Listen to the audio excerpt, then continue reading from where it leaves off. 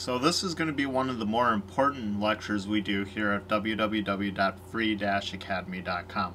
And this is going to be on the basics or the introduction to the integral.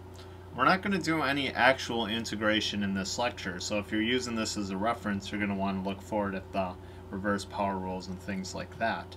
But for those of you who have never heard of the integral before, another name for it is the antiderivative.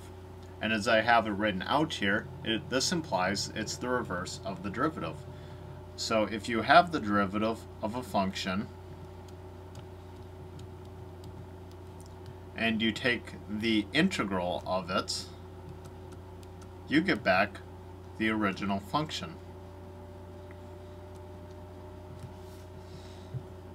Plus c.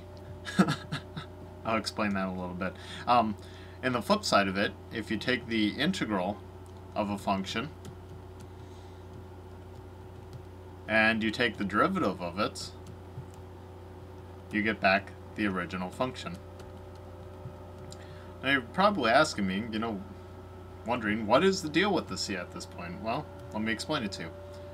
Let's say you take the derivative of x to the third. And that equals 3x squared. So you take the integral of 3x squared, expecting to get x to the third back to it.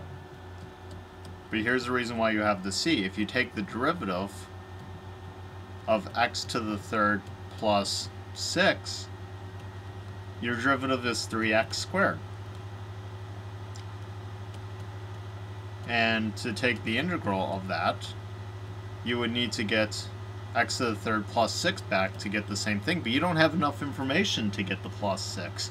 You know you're going to get some kind of constant out of it. The constant can be 6, 10, 114, or 0, but you don't have enough information.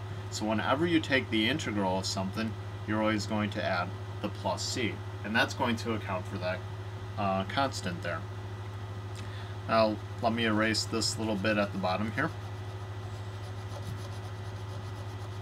and go into some of the more specifics of the integral.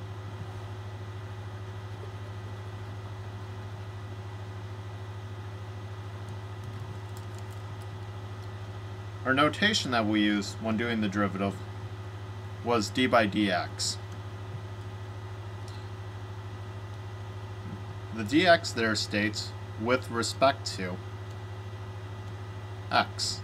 This, by the way, is a notation with respect to. It comes up a lot, so get used to it. And the d just stood for derivative.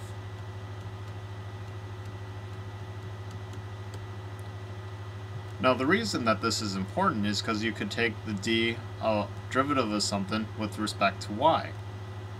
And let's say that is x squared. Well, if you're taking the derivative with respect to y, your x squared is a constant, so that would equal 0. However, if it was x squared y, then it would equal x squared. Now, seeing as we're doing single variable calculus, that doesn't really come up at all. A little bit in implicit differentiation there.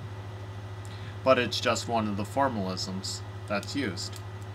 So by the same logic, when you use your symbol for your integral, you're going to put the dx in to state what variable you're integrating with. And that is, typically we sandwich the f of x between it, but truth be told, you could do the integral of dx f of x, because really the two are multiplied. In fact, it'll come up when you take the derivative of 1 over x dx. Oftentimes you'll see it written as the integral of dx over x. So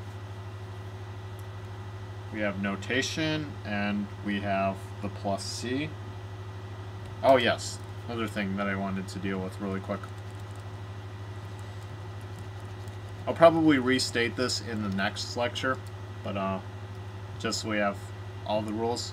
But if you take the integral of a constant times a function,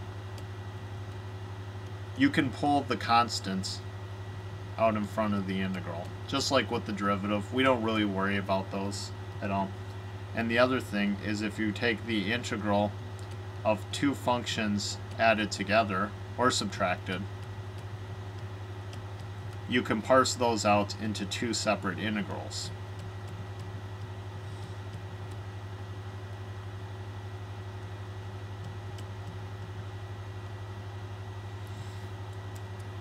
Now, little disclaimer, and then we're going to wrap everything up here.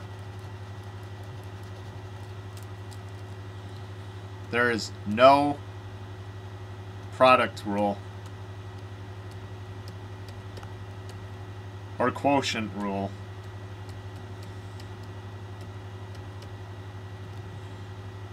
or I don't think there's really even a chain rule. I mean, we have some type of equivalence to it, but if you have the integral of f of x times g of x, you know, there's like no f of x g of x plus the integral of g and f doesn't exist. It's way more complicated. That's why I kept saying there's no formulas for integrals. We will be learning some formulas, but basically the formulas we're going to be using are going to be manipulated from our derivative formulas to apply them in reverse. With integrals, you have techniques, not formulas.